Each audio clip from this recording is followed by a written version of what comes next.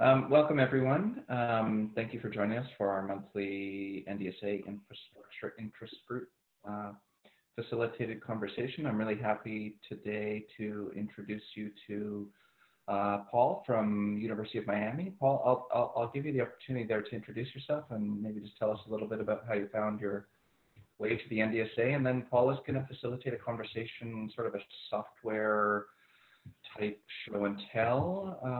And Paul, I guess at this point, if we could maybe save the last 5 or 10 minutes for for the working group business, that'd be wonderful. But at this point, I'll turn it over to you for general introductions. And thanks again for moderating today. Great, thank you so much, and thanks to Corey and Nathan for kind of setting this up, and they've been great facilitators for the Infrastructure Interest Group. So as Corey mentioned, my name is Paul Clow. I'm the Digital Architect and Infrastructure Librarian from the University of Miami Libraries. I came to that role from Northwestern, where I was the Digitization Systems Librarian and also a software developer for the Avalon project, what was then Hydra and now Samvera. So my background is mostly in digitization, software development, and then also digital preservation. And that's how I came to kind of know about the NDSA and the IIG was via the AP Trust, which is an organization that University of Miami is a member of, which is a digital preservation service that we use at Miami very heavily to help protect our collections. And that's actually a great segue to our first presenter, who is Andrew Diamond, who's the lead software developer at AP Trust. And he's going to talk about a tool that he's built, Dart. And I've also asked him to talk about a grant that he's involved with involving Bagot and kind of harmonizing the Bagot specification. So without further ado, hopefully Andrew is ready and willing to go and show us Dart. Yeah, can you guys hear me? Yes, we can. All right, I'm trying to figure out how I can share a screen. There's a share button down in the middle, and then that'll let you choose your desktop and a specific application. All right, I got it.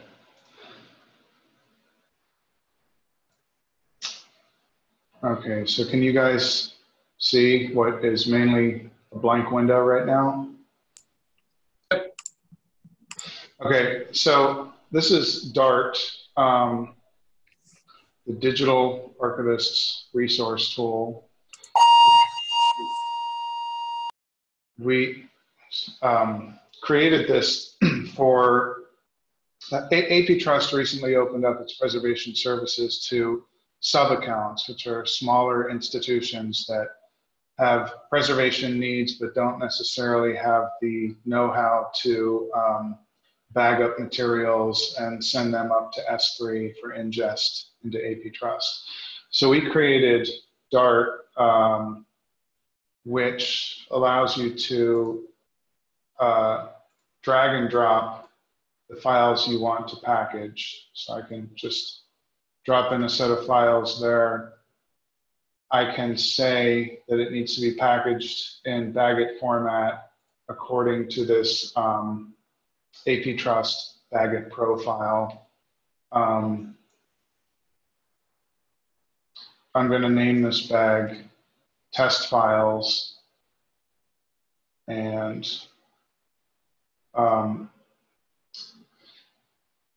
AP Trust requires a minimal set of metadata in the bags that people upload.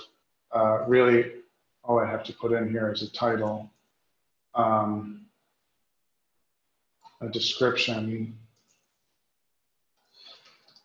and oh, the other one's already filled out.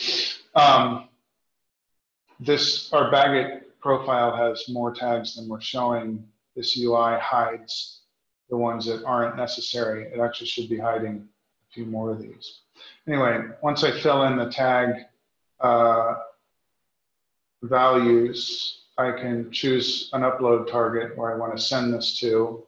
This is our AP Trust demo system.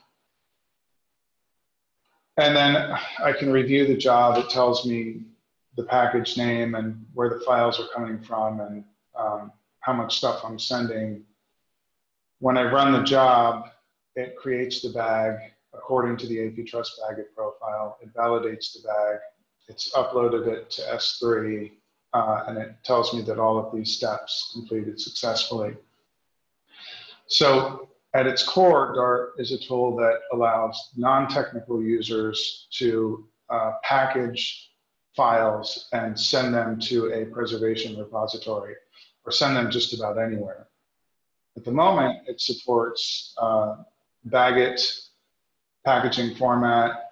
In the future, it can support others like zip and RAR and OCFL and some others. And also at the moment, it supports just S3 uploads. The whole system is built with a plugin architecture so that other developers can write plugins to make this tool useful to their organization. Say internally, you want to use OCFL for packaging and you want to use rsync for sending files to the destination repo. You can write a plugin that creates OCFL packages, and that would appear back here as under the packaging format, and users could choose that. You could also create a plugin that sends files by FTP or rsync or any other format you like. We have a plugin that integrates with our AP Trust repositories REST API. It's not very elegant at the moment, but it does list which bags have been recently ingested, and work items is a list of various tasks in our system that you as a depositor have kicked off. You can write a plugin that would integrate Dart with your own repository as long as it has a REST API. Dart supports custom Baggett profiles. You can load these in, or you can actually customize them through this UI. And as soon as you have your profile customized and defined, your depositors can start creating bags according to those profiles and validating bags according to those profiles. We also have what are called setup plugins, which the idea here is that your institution may use 1 or 2 Baggett profiles, and you may need to get your users set up with a whole bunch of internal settings, like the URL of your FTP server or the credentials to upload to an S3 bucket. You can write a setup module that installs most of the settings behind the scenes without the user doing anything, and then walks them through a series of questions to fill in the remaining settings. And some of those settings may be difficult for users to enter on their own because like the login credentials for an FTP server go in one place, and a piece of information like this, the street address of your deep and ingest node, that actually goes into a tag file, a Baggett profile. So this setup allows you to install some default settings and walk the user through a few questions to get them up and running. Dart is built entirely with JavaScript and HTML, so it should be fairly simple for developers to write plugins. They will not need to know how the internals of the system work. They just need to write plugins according to a very simple API. So when we built this for our smaller depositors, we approached it with the idea that the tool could be useful to others in the future. And we came up with this plugin architecture to make it easily expandable. Dart also runs in command line mode. So if you have workflows that you've scripted with Python or Ruby or just about any other language, you can use all of Dart's features from the command line through your scripts. It's also cross-platform. It runs on Windows, Mac, and Linux. It uses Electron, which has some nice benefits, including an auto-update feature so that people don't have to keep downloading the latest version. We can push versions out to them. But our hope is that one is that we have a feature-complete version ready in the next 3 months or so, though that would be an alpha version. And two, that other organizations and other developers can see how this would serve some needs in their organization. And we hope that they will contribute some plugins and customizations that make this tool more useful to the broad community. Do you guys have any questions about what I just covered? Nathan, you look a little perplexed. I'm just wondering about the command line interface. Is it akin to using just like a bagger? I'm sorry, Baggett from a command line? Is it a very Dart specific? Because you said it uses the full features of Dart. Or is there any part of that that's demoable? Although I don't want to eat, Paul should play timekeeper. I don't want to go too far into the weeds.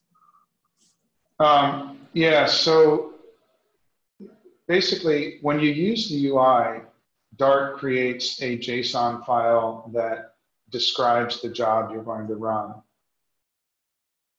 To use it from the command line, can you see the black screen, the command window? You'd run a command like this. The first part is just the path to the Dart executable on my machine. And then I give it this parameter job and a path to the JSON file that contains the job.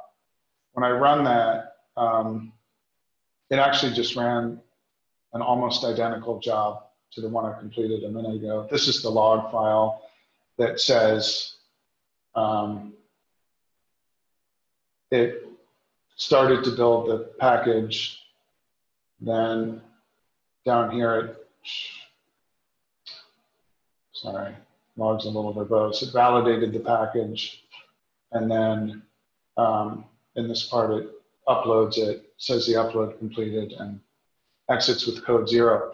So the idea for the command line tool is that you have a basic template of the JSON file, and for any job that you want to run, you're going to say, start with my basic template, and I'm going to add in a few lines of JSON. One specifies the files I'm going to add to this bag.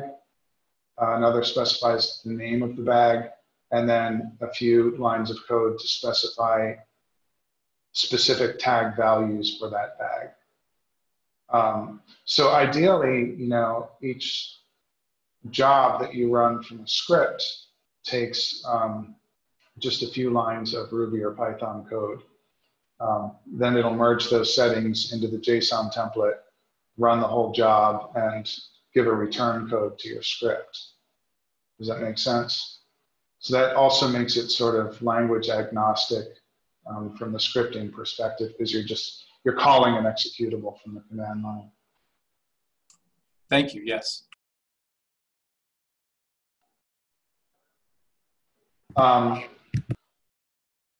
Yeah, so it's a work in progress. It's getting there. There was a version, we put out a version last year that was a prototype, kind of a proof of concept. And it worked for a number of organizations who pushed quite a bit of content into AP Trust with it.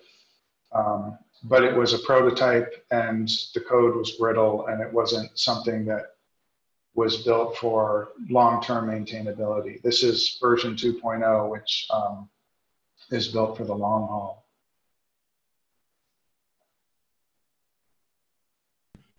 Andrew, I have a sorry, feedback there. We use a combination of recommending folks use Exactly to create their bags, and then we have sort of an own cloud layer that helps people do the drag and drop into this locks network that we've developed within Copal. And I'm just wondering, this tool looks really cool, and I'm wondering if you've had conversations with other networks about adapting it outside the AP Trust model. Oh yeah, so it should be able to upload to any target you give it, as long as there's a plugin that speaks the required network protocol. So even the existing library that we're using for uploads to S3, it's the MinIO library, which will talk to any S3 compatible API. But we already have requests for FTP and rsync. And as I mentioned, it supports any kind of custom Baggett profile you can come up with. And if your remote repository has a REST API, you can pull information back from that REST API to display in Dart. That, again, is a question of writing a plugin. Does that answer your question? Yeah, it does. Thanks very much. Corey, there's a fair chance I might be trying to, depending on the way some things go, might try to get Dart to work in the meta archive context in a very similar manner to what you're doing with Locks and OwnCloud with meta archive and the Supernode project. So we might have some collaborative exploration together perhaps around that. Yeah, that'd be really great. Similar underlying infrastructure, maybe we could share like some developer time or something. Definitely reach out. Absolutely.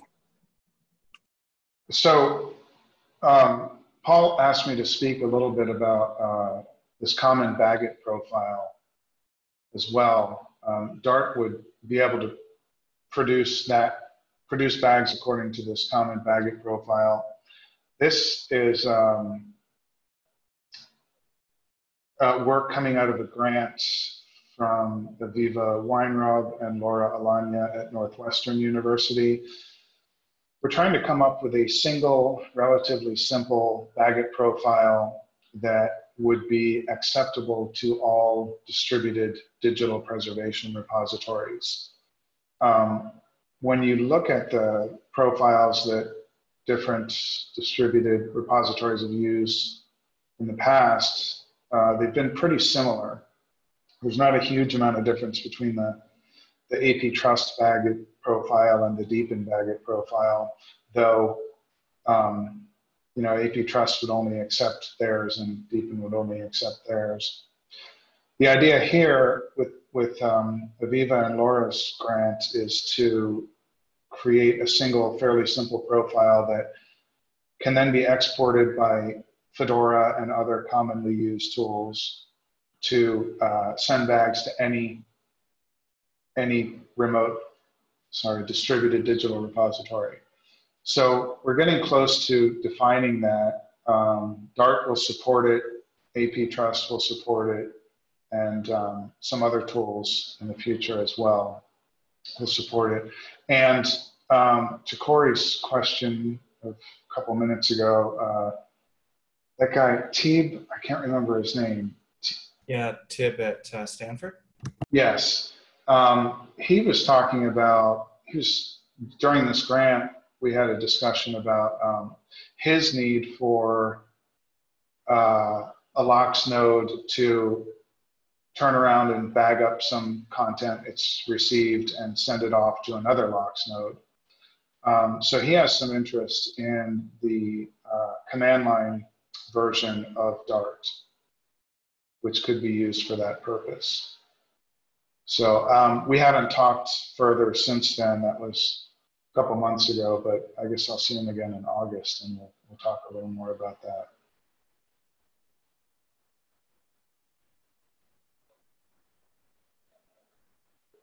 Great.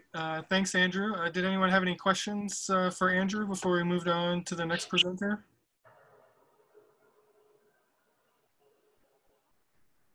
Okay. Thanks, Andrew. Appreciate it. Sure. It looks like a great tool. So looking forward to playing with it in the future. All right. So next up, our next presenter is Hillel Arnold, who is the head of digital programs at the Rockefeller Archive Center.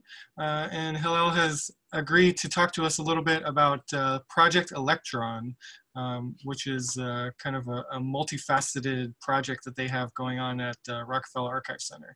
So Hillel, if you're ready to go, we're looking forward to hearing about Project Electron. All right. Okay, so yeah, this is going to be a little less demo-y and a little more PowerPointy and hand-wavy. So bear with me. But let me see if I can share my screen here.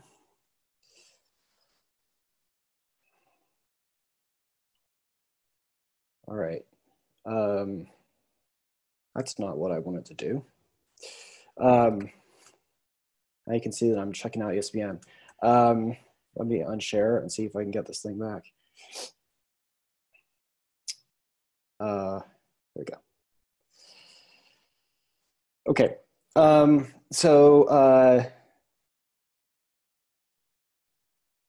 How's that? Can you see that now? Yeah. Okay, great. So, that URL there is, I'm going to try and go pretty fast. So that URL there is a website that will link to a lot of the things that I'm talking about. So feel free to jump there and just poke around on your own.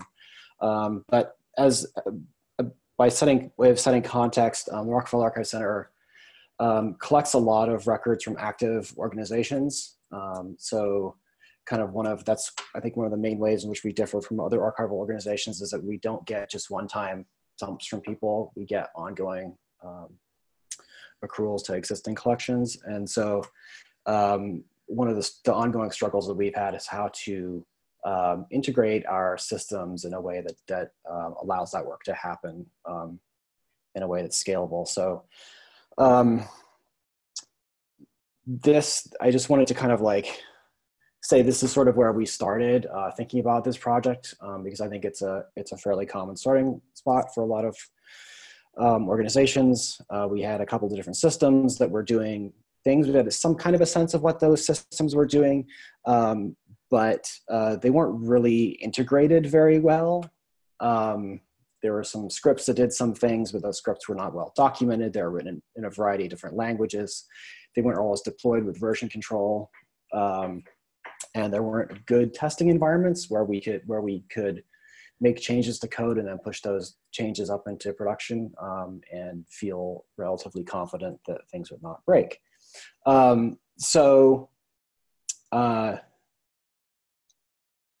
Let's see. We started off by kind of defining sort of like how we wanted to work, even before we defined what we wanted to do, which is an approach that we've taken here for a while and seems to work pretty well for us. So we created these 4 project values, which I've just given you kind of like the headline for each of those values, but there is some explanatory text that explains what the heck we mean by each of those that goes along with those. Again, you can find a lot of this stuff on our website, but I'm happy to talk more about any of this if we need to. So this is kind of like, this is sort of the problem statement that we were trying to get to with this project, which is that we wanted to regularize transfers of digital records. We wanted to implement sensible automation that kept humans in the loop where it needed to, but that also allowed us to scale. And what's kind of like implicit in this is that we wanted to build on existing tools and solutions and standards. We didn't want to have to think that we were sort of starting from scratch, or have this kind of like the arrogance to think that nobody had tried to solve this before. So I think a lot of the standards that we just mentioned with Dart are in play here as well. Bagot profiles, premise, all that kind of stuff is sort of baked into what we're trying to do.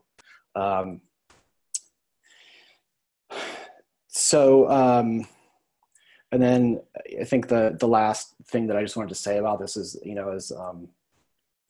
as was just mentioned, like maintenance of this stuff over time is something that is worth thinking about. And we also, we were aware that this project was going to mean the accumulation of a lot of technical debt. And so we wanted to be sensible about how we did that.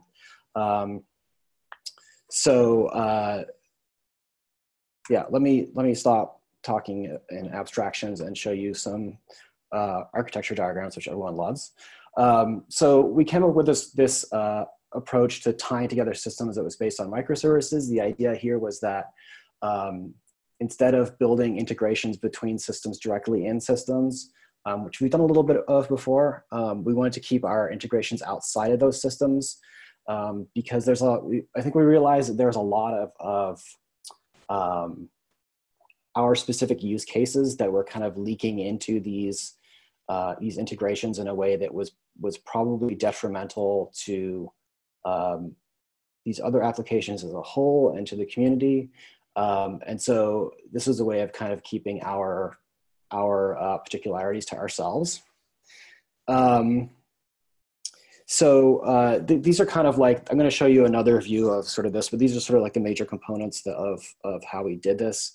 At the top there, you see kind of like those green systems, which are things like ArchiSpace and Archimatica, Fedora, other kind of sort of like systems that do a thing and that have a particular domain. And we try to kind of touch those as little as possible. We do participate in those communities pretty actively, but we're looking there to kind of like sort of make those systems do the thing that they do as well as possible. Sitting below that is an API gateway, which just manages a lot of the routes, does some redirection to things underneath it, and also handles things like authentication and logging and a little bit of UI, so you can see what's going on underneath the hood. The API gateway and the services, which is the layer below, are both they're both Django and applications. They're all Django applications. So this was kind of like one way that we tried to minimize our maintenance burden, was just to try and write in a particular framework as much as possible. So the services that sit below the API gateway, as you can see, can talk to each other or can talk through the API gateway and can be talked to through the API gateway. So each of those services, I'll show you this in a little bit. Your services are bundled together into microservice applications. Each of those services is an endpoint, which means you can get at it via HTTP and it'll do a thing. And then there's a message queue under that, which is RabbitMQ, that handles kind of queuing of things, and so we can scale appropriately. And then underneath there's some shared storage, which allows us to move binary files around without having to do things like rsync. So those are the major components. This is how this all fits together. The one thing in this diagram that you may be like, what the heck is that? Is the thing on the left side, the green box on the left side, which is Aurora, which is an application that we built out that is in many ways very, very similar to Dart, that handles the transfer of digital records to us. It's a little bit more, the assumptions we made with Aurora are a little bit more based around automation, and they account for some user intervention for appraisal and accessioning. I can talk more about that if folks are interested, but that's probably like a whole other thing. So you can kind of see here how, if you follow the numbers and the arrows, how data flows through this environment. Each of those white boxes in the middle that has a funny constellation name, that is a microservice application, and there are multiple services that are part of each of those applications. So data kind of flows in through Aurora, then through Archivematica into Fedora and Archive Space. I think I had slides that kind of like break down what each of these microservices does. I'm wondering though, that seems like it might be a little overkill for the context of this conversation. I'm happy to zip through those, but you can also do that on your own. I'm happy to share our URLs and all that stuff. Do you have any direction for that, Paul, or?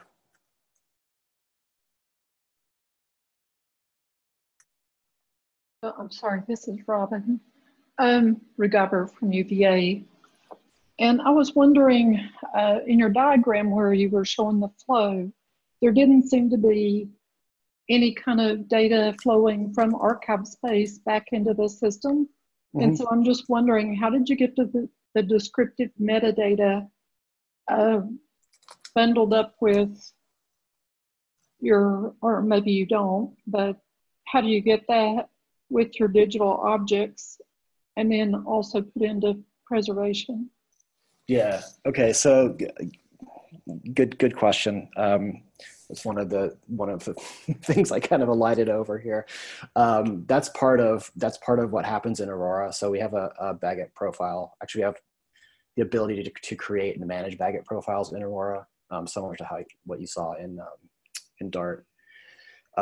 So we can specify sort of a metadata set that we want to get from folks, and that can be specified per organization. So that we can do some decent sort of control vocabulary kind of stuff per organization. So we're getting a lot of that data from there. Then we're really storing a pretty minimal metadata set in Fedora. We're not storing a ton of descriptive metadata in Fedora. We're really, at this point, we're storing that primarily in archive space because that's the place where we manage it. That's the place where our archivists manage it. Like part 2 of this project, which we have just started on, is then, okay, we have this stuff. What do we do with it? And how do we make it available? So, so we're working on that now, but I think that may be part of where you're going with this, Robin, which is like, okay, so so what's stored where? And so I think that's a good question. We didn't want to, like, there's a certain amount of overhead to getting a lot of descriptive metadata into Fedora, right? Because you've got to turn it into RDF, and then you've got to get it back out of Fedora. Then you've got to do something on the other end. So yeah, and I know that Fedora 6, sure that we were going to do that. So yeah. Yeah, Fedora 6 may solve a lot of problems for people. I was just asking that because I think, for preservation, if you had one instance get wiped off the map, you'd want all that descriptive metadata and technical metadata, everything that proves the provenance of something to be located in another area. Yeah, so the other thing that's missing from this is we're meta-archive members. So the other thing that's missing from this is an integration with meta-archive where we'll push these bags into meta-archive. That's the other thing I should have said. Like these are bags too. They're not just random files that are getting pushed to us. So. Okay, thank you. I've just rejoined this after a long absence, and it's nice to have these presentations as part of this first meeting I dipped into. I'll try to be quiet. No need for that, Robin. We appreciate your input. Thank you. Hello. I was hunting for the unmute button when you had asked about kind of zipping through. I personally would be interested in maybe if you could just kind of quickly go through the microservices architecture. Sure. The way that you've set things up is something that we'd at least be interested in taking a look at Miami. The overview you presented was pretty interesting. Yeah. So, I mean, the kind of like this information is all available in the READMEs for each of these repositories. So if you can go back at any point and just find this stuff. So I'll just walk through the 4 of these. Actually, there's 5 of them. I'll walk through. One of them is pretty underdeveloped. I'll just go through these. So and they're all kind of structured in the same way, which is that they sort of indicate, like, the green thing in the middle is the actual application and kind of lists out the services are articulated in each of those gray horizontal boxes, if that makes sense. So a service just means there's an endpoint to it that will trigger a thing. So this is kind of like the first thing that and Robin, this might answer some of your questions too, where things flow in. So when a user creates an accession in Aurora, then some accession data gets created in Ursa Major, this first microservice application. Some other packaging and stuff happens in Aurora, and then when that work is done, then this bag discovery service is triggered, which says, like, hey, what new binaries are there? What do I know about? And it'll do a bit of work to unpack these packages and save some metadata and ship them off to the next microservices, which is Fornex. In a lot of these, that last, you'll see a cleanup service that just is there for us to kind of, we wanted to sort of make sure that we articulated very clearly sort of like which applications and which services had right permissions to particular directories and which did not. So that's really kind of like what this is about, is just managing file permissions, so we don't trip over ourselves. So that's the one. Then that's for first one. Then it moves on to this next microservice application, where, if you remember, once bags are kind of stored in that bag store or some major, they're saved in this next. A post request is sent to this next microservice, which is Fornex, and this microservice bundles things up. It creates what Archivematic refers to as transfers. I guess could also be in some land referred to as SIPs. It does a bunch of, it restructures things, adds a bunch of metadata, pulls in some automated Archivematic configurations, blah, blah, blah, all kinds of stuff that just basically allows those packages to be processed through Archivematica in a really consistent way, which is something that we have struggled with in the past. And then it uses the Archivematica API to start and approve transfers. And it'll actually like clean up the Archivematica dashboard once things have been processed through, so you don't have a bajillion things hanging out in the dashboard. So basically what it does is it allows us to kind of like use Archivematica really as an automated ape and dip maker, I guess, rather than something where a person is clicking around in the UI a lot. Once things are stored in Archivematica, there's another microservice then that pulls the storage service API and says, hey, what packages do you have? Do I know about you already? And if not, it downloads that package and then pushes things into Fedora. It does things a little bit differently based on whether a package is an ape or a dip. And then it passes some information along to the next microservice, which is called Aquarius, which is probably the most complicated one,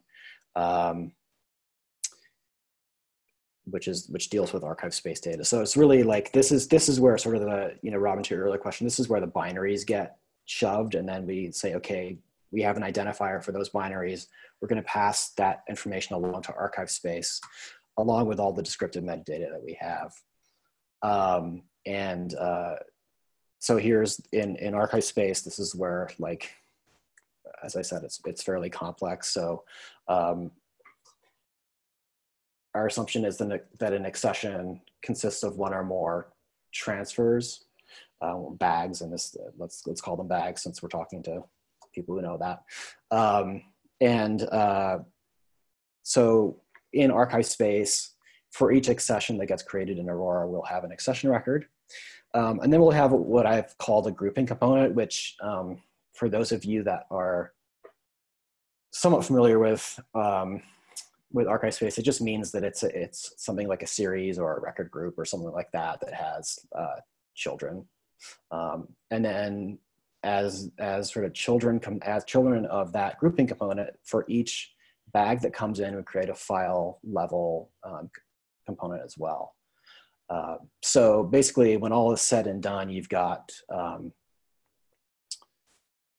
accession record, you've got a grouping component that has a bunch of children. So you've got a lot of data that's in archive space. When you also have digital objects, sorry, that uses the DORI that you get back from Fedora. So that's kind of like that's where like the meat of that's where most of the code is that we wrote, was this one. So that's basically the last of the chain. We do have this one other microservice that's called Libra. It's a little underdeveloped, I will be completely honest. The idea with this was that we would be able to use the Fedora API to generate reports that are kind of based on the NDSA levels of preservation. So that we'd be able to say, hey, we want to report on all the formats, we want to report on fixity, which are things that you can get through the Fedora API, but this would give us a UI for that. It's a little underbaked. I think we're still looking for kind of the sweet spot there in terms of like where are we actually doing something that other people haven't done before, and what has already been developed that we don't reinvent the wheel on. So I think that's the kind of zip through all the various services.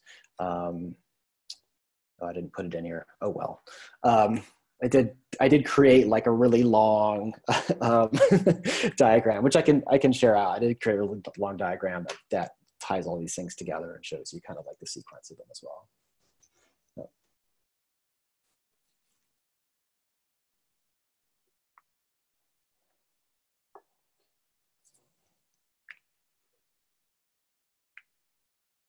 Hey, Hillel, thank you for this. This is Sally. Hi, Sally. Hey. So I was hoping you could just comment on like the status of the different parts of your very well thought out and beautifully documented architecture. Like, which parts are in dev, which parts are in prod, or which parts are you using, that kind of thing. Sure. So we have Aurora is it's in production. We're going to start taking transfers from one of our major donors probably next week.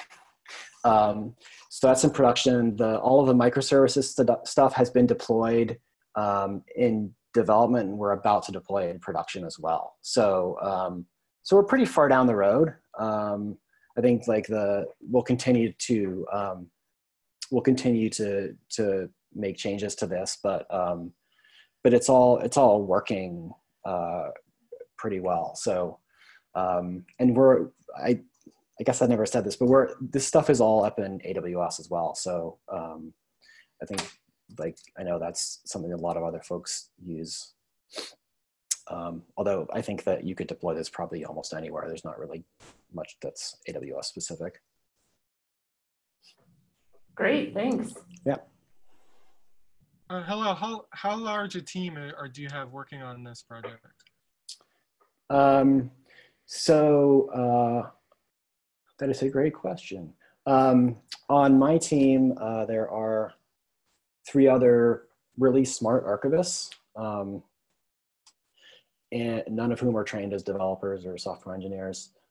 We have managed to get some really good support from Marist College, which is a small liberal arts school that's just up the river from us.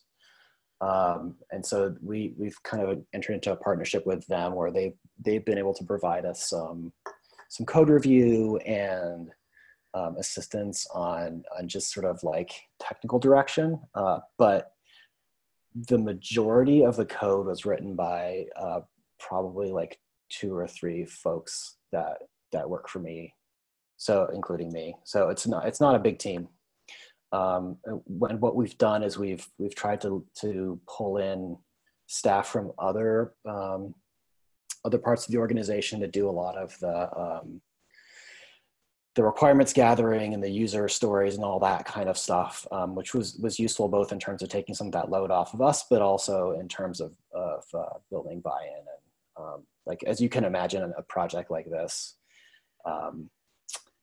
there's a lot of like organizational changes implicated in that, in a project like this. And that's also another reason why we started with the values, was to be like, okay, we're not trying to like, you know, come in and save your life with technology.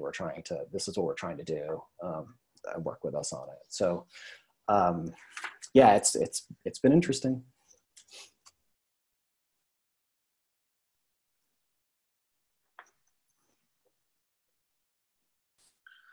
Do we have any other questions? No, not at the moment. Okay, thanks, Hillel. Like I said, I thought that was really interesting. I actually, what you said about organizational change and the project values also really resonates with me. I think that's something in my previous experience and my current experience is something that plays a much larger role in some of these systems changes than it gets credit for. So that'd be something I would be interested in hearing more about at another time. Yeah, absolutely. I'm happy to talk about that at any time. That's been a really big piece of this project. And so as a late addition to the agenda, I was actually at a workshop last week for a tool that I thought might be of interest to kind of a digital preservation audience, although it wasn't necessarily designed for that explicitly. So I was at a workshop for a tool called Wax, which is developed. It's a digital collections tool that was developed at Columbia University Libraries by Marie Nyrop, who's a software developer in the libraries there, and Alex Gill, who's the digital scholarship librarian. And it's kind of based on the principles of what they call minimal computing. And the idea is, let me kind of share my, brought some of this up. If I can find Firefox here.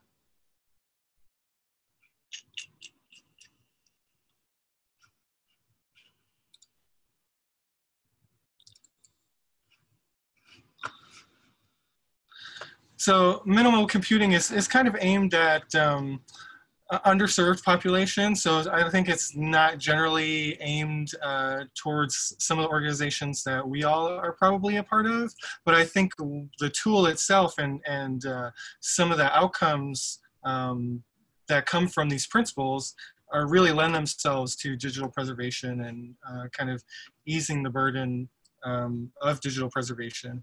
And so the presentation or the workshop that I was on the tool Wax, which is, as I said, a digital collections tool, and it's based on Jekyll. So it is a way of creating, so here it is, here's the GitHub repository. It's minicomp/wax at GitHub.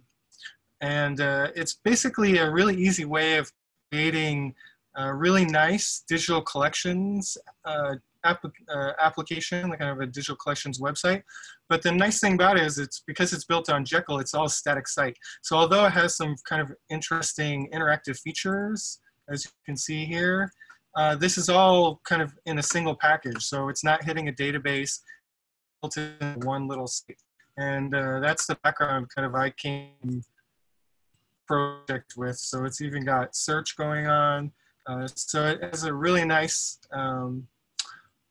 I thought it was a really nice project, and I thought it would make kind of capturing digital collections, especially legacy websites, which is a problem that I'm going to be dealing with in the very short term future, a lot easier. And being able to preserve some of these digital collections that I'm sure we all have, these legacy websites that are, you know, maybe a few hundred items, but are stored in a MySQL database, and kind of how long can we kind of limp along with old MySQL versions, and kind of the maintenance. Hillel kind of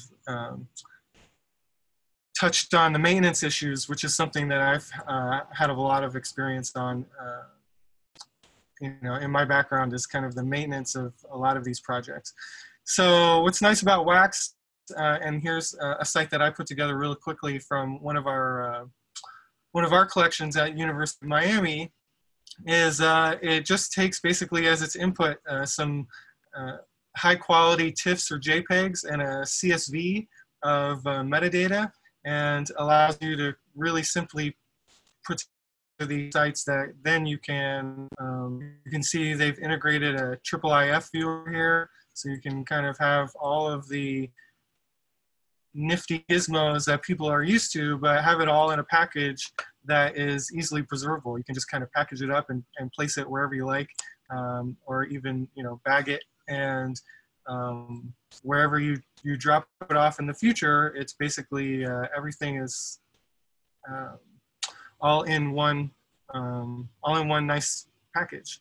So I just kind of wanted to, I wasn't sure how widely this project was known about, but coming from kind of a digital preservation angle, I thought it was something that would be really useful. So again, that was developed at Columbia University libraries. I'm not responsible in any way for it, but it was a project that I find really useful, and I think I'll be able to take advantage of, as I said, with some of the legacy websites that I'll be dealing with in the future.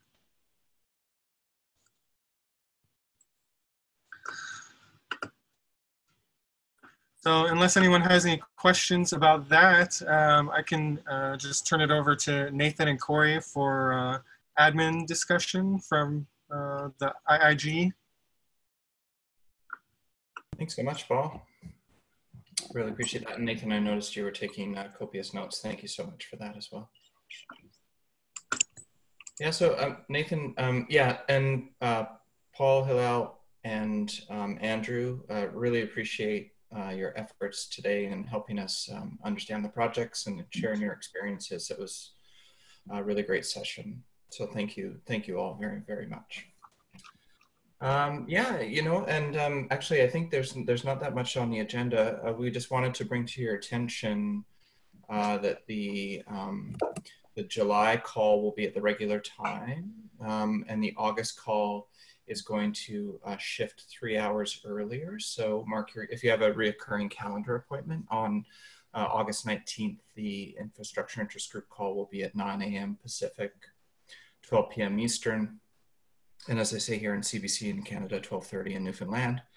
But that's, yeah, and Nathan, anything else we should mention about, yeah, anything else? Maybe a couple small things. There's an open agenda for the next meeting. So if you have a topic of burning interest that you would like to talk about with the infrastructure interest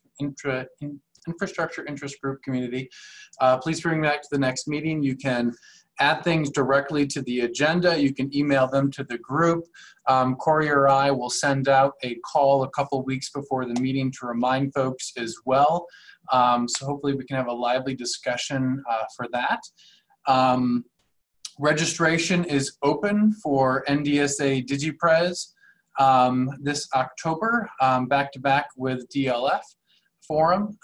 So you can start to register. I hear the hotels block is filling up. So if that's something, or if you are sort of putting that off, you might want to make your reservations now. And I see we have the conference chair on the call with us. Is there any plug you'd like to make, Sybil, for the conference? Put you on the spot, of course. That's okay if you don't have to. No, it took me a little while to find the unmute button.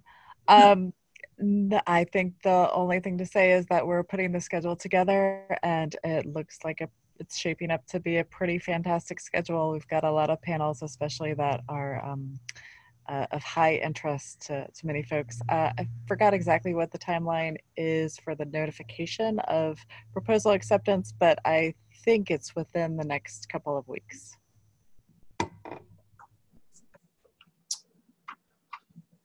Sounds good. Any other questions, comments from folks on the call? Oh, hey, can I just make a plug for another conference? This is Hillel. Absolutely. So some of you, I think, know about this already, but there's a conference happening in October in Washington, D.C. called the Maintainers. I'll drop a thing, or maybe Nathan's doing it already, a link into chat. It's a conference that's been going on for the past probably about 5 years now, focused around the work of maintenance. This year, there's a real effort to get a lot of people who are actually doing maintenance work, practitioners, at the conference. And it's broken into 4 tracks. The 2 that are probably most specific to this community are software and information. I happen to be co-chairing the information track along with Jayla Scott Weber and Juliana Castro. So that program is also coming together, and it's looking really great. So so I think keep your eyes on that, especially if you're local to the DC area, and think about coming. Sounds great. Put some links in the chat, and I'll get them on the agenda notes as well. Thanks. All right. Corey, anything else? No, that's it for me. I mean, the only other thing I was going to mention is I think I saw the email this morning that a preliminary schedule for iPres has also been released today, just to continue with the conference theme. But yeah, no, that's all I have. All right. Everyone enjoy the rest of your Monday. Thank you for joining us. I look forward to digging in to learn more about these tools. And really, if the big long chart, Hillel, if you could include that, even if we can't possibly view it on one slide or computer at one time, it would be interesting to see it all in context. There was a lot of detail in there. But look forward to the work is great happening at Rockefeller Archive Center. Thanks so much, everyone. Thank you. Thanks again to the speakers. And thank you, Paul, for facilitating. Yeah, that's right. Thank you, Paul. Thanks, Nathan. Thanks, Corey. Thank you, Andrew. Thank you, Hillel. Appreciate it. See ya. Bye, everyone.